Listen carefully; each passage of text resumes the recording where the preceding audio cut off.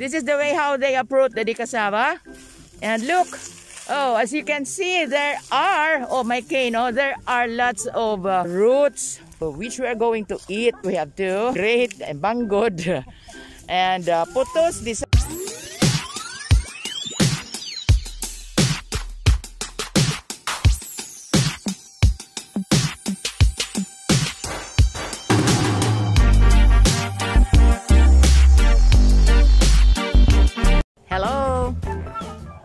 Hello, welcome back again to my channel. Ni ako sa kabukiran naglaag-laag. I am here in Barangay Sinandigan. I would like to show you later because we are going to buy the root crop named Cassava because I crave for suman nga cassava. Bulanghoy, we call it here, bulanghoy. While I'm walking to the field, I would like to show you my background. Big trees, tabi. Big trees. I hope you can see it. I have a friend here who owns a field and a planted cassava. I am walking with my cane. It's very in it. It's very hot. I'm showing you now. This is the tree. Mango tree. This is the one that I told you. Very hot in the field. Can you see? Oh, kay mangayo tagpakapin. This is their field. The nature, fresh air. Humot nga baho-baho. Unsay nga ninyo aning na baho-baho? Tambal? Oh, albahaka.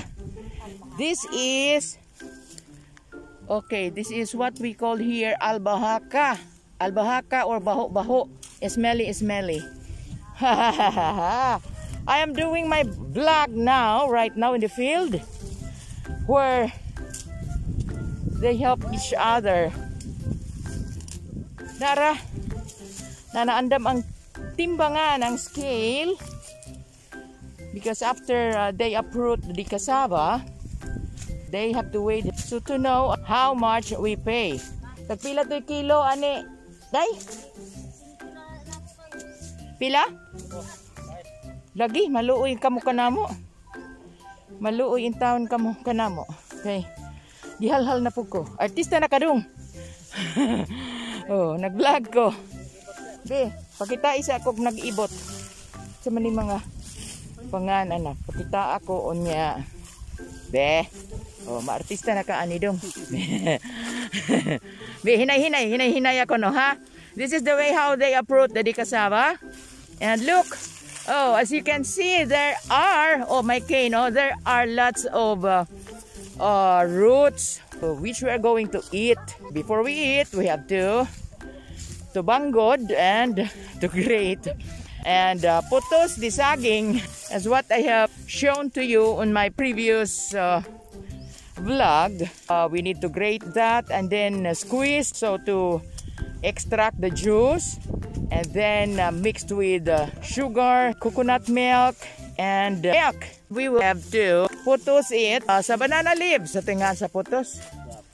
Ha? Ah, wrap it. Oh, akong aroma artista po ni si kisa to'y pangani mo. Ha? Oh. Lourdes. Makalimot makong Lourdes. Daghana uy. Daghana jud. Buaw. They help each other. They are the owner. Si Lourdes o si Elsie, the couple is the owner of this field. Napay daghan oh. Ito pa dito sa gilid oh. Daghan na pang lugar. They sell this cassava by kilo. Pangyoon naman taan ni ba? Muyahog tag piso na lang hinoon ni ron. Kaya na artista naman mo. Aho ang tanong dagko dung. Kisingan aning usa kaning ulitaw. Kinit kitan. Si Kinit. Oh. Hi pod Kinit kay makakita ra ba ka ani? Oh, YouTube ni Ken. Oh, sa YouTube ni makita ni Virginia's channel karon ilista unja Virginia's channel after uprooting dipiliso the roots, then weigh it in the weighing scale. Ang pakapin ra ba namo sa una kay tulo ba to ka kilo? This is how Filipinos are treating to each other. Filipinos, when we buy, we ask pakapin. Sabay in English sa pakapin. Sobra kada bang Oh, sa in English sa pakapin. More. If we buy 10 kilos, pila man na ka kilo, Ken? Siya. Kinsay nga aring usang gamatoy. As I said, being a Filipino, we are asking for more for free. Atabangan nato. Buta ng kin. Gawas nga artista na ka. Bitaw, ato ito nang ipakita. Baka makalugar ka na, makailojo. Di ara, ang dugang sa pakapin. Taghanag bungas ilang lubi. These are the coconut trees which bears lots of fruits, young and mature ones. And this is the view, and you can hear also the sounds of the birds. This is the reality of the place where nature is very near, or nature is here. Fresh air, even if the sun is shining bright, but the air is cold and so fresh. So I am now walking back to their house. We have already the cassava. It is more than 20 kilos. They give us fruit. This is the plow which they used. This is the handle, and this is the plow. Okay, a handmade plow.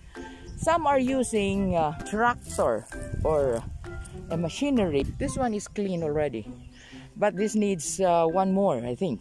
That one farther from here is the new planted cassava. This is how the farmers work. Farmers who are very hard working farmers. I am sweating now walking. Small hut.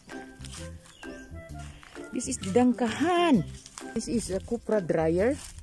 As you can see, there is a bamboo floor. The roof is nipa. This one is the place where the fire will be put. The heat of the fire will go directly to the cupra to cook the cupra meat, which will be put on bamboo floor which they made. Hinahinay taglakaw. Bunga, tambok ang ilang lubi. Mangayo na sa tagsili ron. Mangayo rata ha. But in the city, or maybe where you are now, you cannot have the chili without buying. But here, look at that chili. The chili, which are almost all are ripe. Papaya. Oh, papaya. There is another variety of banana. Variety of papaya which are long. Okay, and the other one is not. Look at this. As you can see, nangayo ko sa tag-iya ni Lourdes o ni Elsie. Can you see? I will pick some. We need this at home. Ibinigay lang ito. We need this for spices. Mauna ni, these are the chili that were being picked by us. Lourdes had helped me in picking the chili, and this is all for free. Okay, thank you so much sa pamilya ni Elsie o ni Lourdes. Hindes, huli nami 1 sack of cassava were already prepared there. We are going home now. So thank you so much jud nila kay kada nga rin namo makadadyo migsili. Okay.